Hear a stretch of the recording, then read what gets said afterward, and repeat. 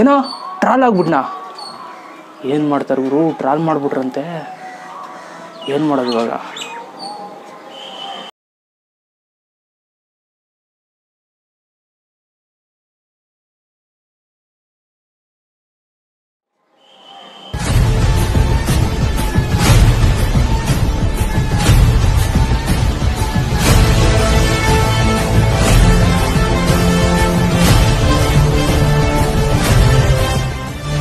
ಯಾವುದಾದ್ರೂ ಒಂದು ಸಿನಿಮಾನ ನೋಡೋದಕ್ಕೆ ಹೋದಾಗ ಹೀರೋ ಏನಾದರೂ ಸಿಗರೇಟ್ನ ಹೊಡಿತಾ ಇದ್ರೆ ಕೆಳಗಡೆ ತೋರಿಸ್ಬಿಡ್ತಾರೆ smoking is injurious to health ಅಂತ.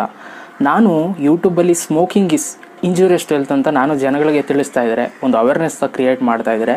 ಇಲ್ಲಿ ನನ್ನನ್ನು ಯಾವ ರೀತಿ ಪ್ರೊಜೆಕ್ಟ್ರು ಮಾಡ್ತಾ ಇದ್ದಾರೆ ಕೆಲವೊಂದಷ್ಟು ಟ್ರಾಲ್ ಪೇಜಸ್ಗಳು ಅಂತಂದರೆ, smoking is good for health ಅಂತ ಲಿಕೇಶ್ ತೋರಿಸ್ತಾ ಇದ್ದೇನೆ ಅಂತ ಪ್ರೊಜೆಕ್ಟ್ರು ಮಾಡ್ತಾ ಇದ್ದೀರಾ ಅಂತಂದರೆ ಒಂದು ಎಕ್ಸಾಂಪಲ್ ಕೊಟ್ಟಿದ್ದು. ನಾನು ಯಾವುದೇ ಒಂದು ಸ್ಮೋಕಿಂಗ್ ಬಗ್ಗೆ ನಾನು ವೀಡಿಯೋಸ್ಗಳು ಮಾಡ್ತಾ ಇಲ್ಲ, ಆ ಥರ ಒಂದು ಎಕ್ಸಾಂಪಲ್ ಕೊಟ್ಟಿದ್ದು. ನಾನು ಮಾಡೋದೇ ಏನೋ ಅವ್ರು ತೋರಿಸೋದೇ ಏನೋ. ಎಕ್ಸಾಂಪಲ್ ನನ್ನ ಮೇಲೆ ಒಂದು ಟ್ರಾಲ್ನ ಮಾಡಿದ್ದಾರೆ, ಅದ್ರ ಬಗ್ಗೆ ನಾನು ಮಾತಾಡ್ತಾ ಇದ್ದೀನಿ. ನಾನು ಯೂಟ್ಯೂಬಲ್ಲಿ ವೀಡಿಯೋ ಮಾಡಿದ್ದೇ ಏನೋ, ನಾನು ಮಾಡಿದ್ದೇ ಬೇರೆ ಕಾನ್ಸೆಪ್ಟು, ಓಕೆನಾ? ಯೂಟ್ಯೂಬಲ್ಲಿ ಅಪ್ಲೋಡ್ ಮಾಡಿದ್ದೀನಿ ಅದನ್ನ. ಅವರ ಒಂದು ಇನ್ಸ್ಟಾಗ್ರಾಮ್ ಅಕೌಂಟಲ್ಲಿ ಅವ್ರು ಅಪ್ಲೋಡ್ ಮಾಡಿದ್ದೇ ಬೇರೆ ರೀತಿ, ಎಡಿಟ್ ಮಾಡಿಬಿಟ್ಟು ಅವ್ರು ಅಪ್ಲೋಡ್ ಮಾಡಿದ್ದೇ ಬೇರೆ ರೀತಿ. ಸೊ ಈ ರೀತಿ ನಾವು ಮಾಡೋದೇನೋ ಅವ್ರು ತೋರಿಸೋದೇನೋ, ಈ ರೀತಿ ಆಗಿಬಿಟ್ಟಿದೆ ಕತೆ. ಸೊ ನನ್ನ ಮೇಲೆ ಟ್ರಾಲ್ ಮಾಡಿದ್ದಾರೆ, ನನ್ನ ಮೇಲೆ ಟ್ರಾಲ್ ಮಾಡಿದ್ಮೇಲೆ ನಾನು ಮಾತಾಡ್ದೇ ಇರೋಕ್ಕಾಗುತ್ತಾ? ಸೊ ತುಂಬ ಜನ ನನಗೆ ಥ್ಯಾಂಕ್ಸ್ ಹೇಳೋದಕ್ಕೆ ಇಷ್ಟಪಡ್ತೀನಿ ಎಲ್ರಿಗೂ ಕೂಡ, ಅದರಲ್ಲೂ ನನ್ನ ಸಬ್ಸ್ಕ್ರೈಬರ್ಸ್ಗೆ. ನನ್ನ ಒಂದು ಸ್ಟಾರ್ಟಿಂಗ್ ಸಬ್ಸ್ಕ್ರೈಬರ್ಸು ತುಂಬ ಜನ ನನಗೆ ಮೆಸೇಜ್ಗಳನ್ನ ಮಾಡ್ತಾಯಿದ್ರು ಇನ್ಸ್ಟಾಗ್ರಾಮಲ್ಲಿ, ಬ್ರೋ ನಿಮ್ಮನ್ನು ಟ್ರಾಲ್ ಮಾಡಿದ್ದಾರೆ, ಸೊ ಅವ್ರಿಗೇನಾದರೂ ಮಾಡಿ ಬ್ರೋ ನಿಲ್ಲಿಸೋದಕ್ಕೆ ಹೇಳಿ ಬ್ರೋ, ಇಲ್ಲಾಂದರೆ ಏನಾದ್ರು ಪ್ರಾಬ್ಲಮ್ ಆಗುತ್ತೆ ಅದು ಇದು ಅಂತ ಕಮೆಂಟ್ಸ್ಗಳನ್ನ ಮಾಡ್ತಾರೆ ಅಂತಲೇ ಮೆಸೇಜ್ಗಳನ್ನ ಮಾಡ್ತಾಯಿದ್ರಿ. ಸೊ ನಾನು ಅವ್ರಿಗೆಲ್ಲ ಒಂದೇ ರಿಪ್ಲೈ ಕಳಿಸ್ತಿದ್ದು, ಮಾಡಲಿ ಬಿಡಿ ಬ್ರೋ, ಅದೇನು ಮಾಡ್ಕೊಳ್ತಾರೆ ಮಾಡ್ಕೊಂಡು ಏನಾರು ಮಾಡಲಿ ಅಂತ ನಾನು ನಿಮ್ಗೆ ಕಳಿಸ್ತಿದ್ದೆ. ಸೊ ಎಲ್ರಿಗೂ ಥ್ಯಾಂಕ್ ಯು ಸೋ ಮಚ್, ಯಾರೆಲ್ಲ ವಿಷಯ ನನಗೆ ತಿಳಿಸಿದ್ರಿ, ಥ್ಯಾಂಕ್ ಯು ಸೋ ಮಚ್. ಒಂದೇನಪ್ಪ ಬೇಜಾರು ಅಂತಂದರೆ, ನನ್ನ ಅಕ್ಕಪಕ್ಕ ಇರೋರೆ ಕೆಲವೊಂದಷ್ಟು ಫ್ರೆಂಡ್ಸ್ಗಳು ನನಗೆ ಇನ್ಫಾರ್ಮ್ ಮಾಡಲಿಲ್ಲ ಇದ್ರ ಬಗ್ಗೆ. ಜಸ್ಟ್ ಆ ಪೋಸ್ಟ್ನ ಲೈಕ್ ಮಾಡಿದ್ದಾರೆ, ಕಮೆಂಟ್ ಮಾಡಿದ್ದಾರೆ, ಬಟ್ ನನಗೆ ಹೇಳಲಿಲ್ಲ ಈ ಥರ ಮಾಡಿದ್ದಾರೆ ಮಗ ಅಂತ. ಯಾರೋ ಒಂದು 2-3 ಜನ ಹೇಳಿದ್ರು, ಅವರು ನನಗೆ ಗೊತ್ತು, ನನ್ನ ಆರ್ಟಲ್ಲಿದ್ದಾರೆ ಅವ್ರು ಯಾರು ಅಂತ.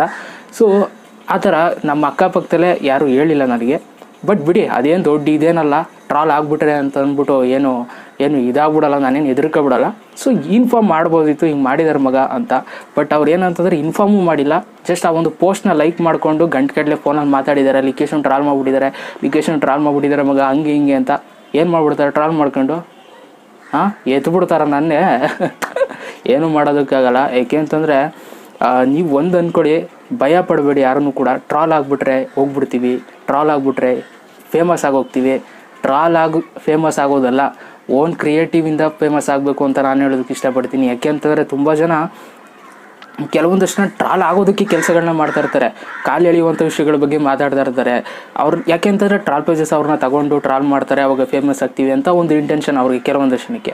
ಬಟ್ ನನಗೆ ಪರ್ಸ್ನಲಿ ನಿಜವಾಗ್ಲೂ ಹೇಳ್ತೀನಿ, ನನಗೆ ಯಾವುದೇ ರೀತಿ ಟ್ರಾಲ್ ಆಗಿ ಫೇಮಸ್ ಆಗಬೇಕು, ಹೆಸರು ಮಾಡಬೇಕು ಅಂತ ಅಂದ್ಕೊಂಡು ಬಂದವನಲ್ಲ. ಯಾಕೆ ಅಂತಂದರೆ ನನಗೆ ಎಲ್ಲ ಟ್ಯಾಲೆಂಟ್ ಇದೆ, ಆ ಧೈರ್ಯ ನನಗಿದೆ. ಯಾಕೆ ಅಂತಂದರೆ ನಾನು ಸಿಂಗಿಂಗು ಮಾಡ್ತೀನಿ, ಡ್ಯಾನ್ಸಿಂಗು ಮಾಡ್ತೀನಿ, ಚೆನ್ನಾಗಿ ಮಾತಾಡ್ತೀನಿ, ಎಲ್ಲ ಒಂದು ವಿಷಯದ ಬಗ್ಗೆ ನನಗೂ ತುಂಬ ಚೆನ್ನಾಗಿ ಒಂದು ನಾಲೆಡ್ಜ್ ಇದೆ, ಓಕೆನಾ? ನನಗೆ ಪರ್ಸ್ನಲ್ ಆದಂಥ ಒಂದಷ್ಟು ಟ್ಯಾಲೆಂಟ್ಗಳಿದ್ದಾವೆ.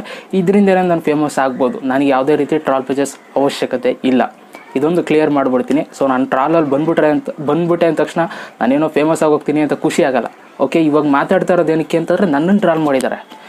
ನನ್ನನ್ನು ಟ್ರಾಲ್ ಮಾಡಿದ್ದಾರೆ, ಅದಕ್ಕೋಸ್ಕರ ಅವ್ರು ರಿಪ್ಲೈ ಕೊಡೋದಕ್ಕೋಸ್ಕರ ಮಾತಾಡ್ತಾ ಇದ್ದೀನಿ. ಯಾಕೆಂತಂದರೆ ನನ್ನ ವಿಷಯಕ್ಕೆ, ನನ್ನ ಬಗ್ಗೆ ಯಾರಾದರೂ ಏನಾದರೂ ಮಾತಾಡಿದ್ರೆ ಅವ್ನಿಗೆ ಎದುರುಗಡೆ ಇದ್ರೆ ನಾನು ಬಿಡೋಲ್ಲ. ಅಂಥದ್ರಲ್ಲಿ ಎಲ್ಲೋ ಕೂತ್ಕೊಂಡು ಯಾವುದೋ ಒಂದು ಸಾಫ್ಟ್ವೇರ್ ಇನ್ಸ್ಟಾಲ್ ಮಾಡ್ಕೊಬಿಟ್ಟು, ಫಿಲ್ಮೋರನೋ ಅದು ಯಾವುದೋ ಒಂದು ಸ್ಲೈಡ್ ಶೋ ಇನ್ಸ್ಟಾಲ್ ಮಾಡ್ಕೊಬಿಟ್ಟು ಎಡಿಟ್ ಮಾಡಿಬಿಟ್ಟು ಹಿಂಗೆ ಹಾಕ್ಬಿಟ್ಟು ವೀಡಿಯೋ ಅಪ್ಲೋಡ್ ಮಾಡಿಬಿಟ್ಟು ಫಾಲೋವರ್ಸ್ ತಗೊಬಿಟ್ರೆ ಬಿಟ್ಬಿಡ್ತೀವಾ? ನಮಗೆ ಬರಲ್ವ ಎಡಿಟಿಂಗ್ ಸಾಫ್ಟ್ವೇರ್ ನಾವು ಕಲ್ತಿಲ್ವಾ? ಅದಕ್ಕೋಸ್ಕರ ಮಾತಾಡ್ತಾ ಇದ್ದೀನಿ ಇವತ್ತಿನ ವಿಡಿಯೋದಲ್ಲಿ. ಯಾರು ಏನು ಮಾಡಿದ್ರು, ಯಾವ ರೀತಿ ಮಾಡಿದ್ದಾರೆ ಟ್ರಾಲ್, ಅದ್ರ ಬಗ್ಗೆ ಇವತ್ತಿನ ವಿಡಿಯೋದಲ್ಲಿ ಮಾತಾಡ್ತೀನಿ. ಸೊ ವಿಡಿಯೋನ ಕೊನೆ ತನಕ ನೋಡಿ ಅಂತ ಹೇಳ್ತಾ, ಅದಕ್ಕಿಂತ ಮುಂಚೆ ನೀವೇನಾದ್ರು ಫಸ್ಟ್ ನಮ್ಮ ಯೂಟ್ಯೂಬ್ ಚಾನಲ್ಗಳು ನೋಡ್ತಾರೆ, LIkesh ವ್ಲಾಗ್ಸ್ನ ಇವಾಗಲೇ ಸಬ್ಸ್ಕ್ರೈಬ್ ಮಾಡ್ಕೊಳ್ಳಿ ಅಂತ ಹೇಳ್ತಾ ಇವತ್ತಿನ ವಿಡಿಯೋನ ಶುರು ಮಾಡೋಣ. ಬನ್ನಿ ಶುರು ಮಾಡೋಣ. ಓಕೆ ಗೈಸ್, ನಾನು ಕೂಡ ಟ್ರಾಲ್ ಪೇಜಸ್ಗಳನ್ನ, ಕೆಲವೊಂದಷ್ಟು ಪೇಜಸ್ಗಳನ್ನ ನಾನು ಮುಂಚೆ ಎಲ್ಲ ಫಾಲೋ ಮಾಡ್ತಾ ಇದ್ದೆ, ಇವಾಗಲೂ ಕೂಡ ಫಾಲೋ ಮಾಡ್ತೀನಿ. ಕೆಲವೊಂದಷ್ಟು ಜನ ಒಂದು ಒಳ್ಳೆ ಕಂಟೆಂಟ್ಗಳನ್ನ ಕೊಡ್ತಾರೆ. ಕಂಟೆಂಟ್ ಅಂತಂದರೆ ಯಾವ ರೀತಿ ಕಂಟೆಂಟ್ ಕೊಡಬೇಕು ಅಂತಂದರೆ, ಟ್ರಾಲ್ ಪೇಜಸ್ಗಳು ಯಾರು ಕೆಟ್ಟ ಕೆಲಸ ಮಾಡ್ತಾರೆ ಅಂಥವ್ರನ್ನ ತಗೊಂಡು ನೀವು ಟ್ರಾಲ್ ಮಾಡ್ಕೊಳ್ಳಿ, ಓಕೆನಾ? ಸೊ ನೀವು ಒಳ್ಳೆಯವ್ರನ್ನ ತಗೊಂಡು ಅಂತಂದರೆ ಏನೋ ಒಳ್ಳೆಯ ವಿಷಯ ಮಾತಾಡಿರೋವ್ರ ವಿಷಯಗಳನ್ನ ತಗೊಂಡು ನೀವು ಅದನ್ನೇ ನೀವು ಎಡಿಟ್ ಮಾಡಿಬಿಟ್ಟು ಸೊ ಅವ್ರನ್ನ ನೀವು ಕೆಟ್ಟವರಾಗಿ ಪ್ರೊಜೆಕ್ಟ್ರು ಮಾಡಬೇಡಿ. ಯಾಕೆಂತಂದರೆ ಇದರಿಂದ ನಿಮ್ಮ ಒಂದು ಲೈಫ್ಗೆ ತುಂಬ ಪ್ರಾಬ್ಲಮ್ ಆಗುತ್ತೆ. ಯಾಕೆಂದರೆ ಮೇಲ್ಗಡೆ ದೇವರು ಅಂತ ಇರುತ್ತೆ, ಸೊ ನಿಮ್ಮನ್ನೆಲ್ಲ ನೋಡ್ತಾ ಇರುತ್ತೆ. ಸೊ ಅದನ್ನು ಅರ್ಥ ಮಾಡ್ಕೊಳ್ಳಿ.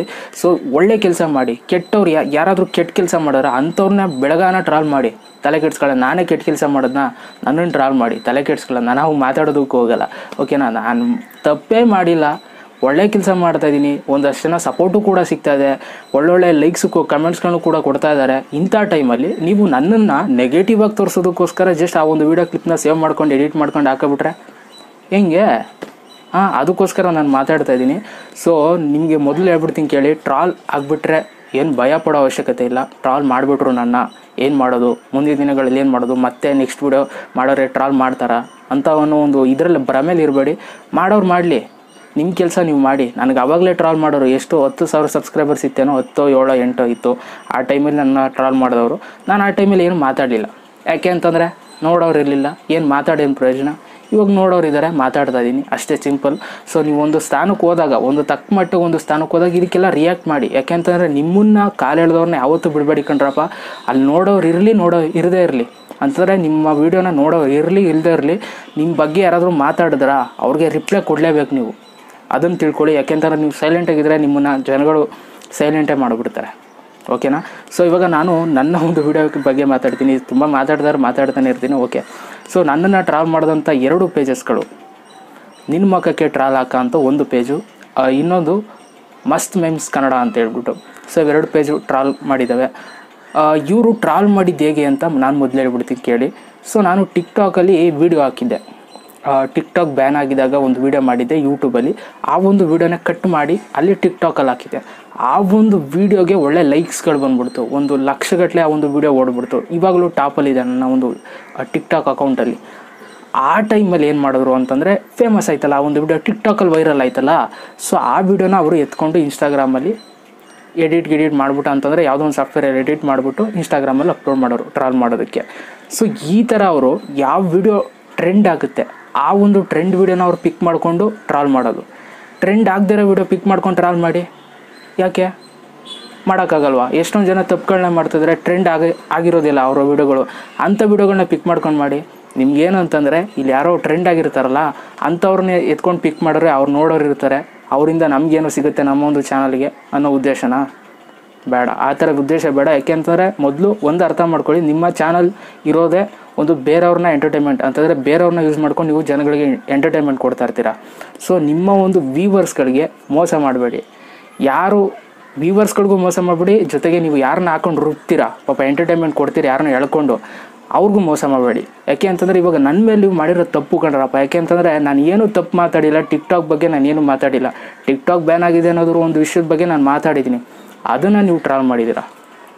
ನಾನೇನಾದರೂ ತಪ್ಪು ಮಾತಾಡಿದ್ರೆ ಟ್ರಾಲ್ ಮಾಡೋರು ಓಕೆ, ತಪ್ಪೇ ಮಾತಾಡಿಲ್ಲ ಟ್ರಾಲ್ ಮಾಡಿದ್ದೀರಾ. ಸೊ ಓಕೆ, ಇವಾಗ ನಾನು ಆ ಒಂದು ವೀಡಿಯೋನ ತೋರಿಸ್ತೀನಿ ಯಾವ ರೀತಿ ಟ್ರಾಲ್ ಮಾಡಿದ್ದಾರೆ ಅಂತ. ಸೊ ಈ ವಿಡಿಯೋ ಬಂದು ನಿನ್ನ ಮುಖಕ್ಕೆ ಟ್ರಾಲ್ ಹಾಕ ಅನ್ನೋ ಒಂದು ಪೇಜ್ ಟ್ರಾಲ್ ಮಾಡಿರುವಂಥದ್ದು. ಸೊ ಇವರು ಒಂದು ತಕ್ಕ ಮಟ್ಟಿಗೆ ಒಂದು ಓಕೆ ಕರೆಕ್ಟಾಗಿ ಟ್ರಾಲ್ ಮಾಡಿದ್ದಾರೆ ಅಂತಲೇ ಹೇಳ್ಬೋದು. ಬಟ್ ಇನ್ನೊಂದು ಮಸ್ತ್ ಮೆಮ್ಸ್ ಕನ್ನಡ, ಅವರು ಟ್ರಾಲ್ ಮಾಡಿದಂಥ ರೀತಿ ನನಗೆ ಇಷ್ಟ ಆಗಲಿಲ್ಲ. ಯಾಕೆ ಅಂತಂದರೆ ಫುಲ್ಲು ಒಂದು ಏನು ಅವರು ಎಡಿಟೇ ಒಂಥರ ಡಿಫ್ರೆಂಟಾಗಿ ಮಾಡಿದ್ದಾರೆ ಅಂತಲೇ ಹೇಳ್ಬೋದು. ನನಗದು ಇಷ್ಟ ಆಗಲಿಲ್ಲ. ಸೊ ಆ ಒಂದು ಕಾರಣಕ್ಕೆ ನಾನು ಆ ಒಂದು ವೀಡಿಯೋನ ನಾನು ನಿಮಗೆ ತೋರಿಸೋದಕ್ಕಾಗಲ್ಲ.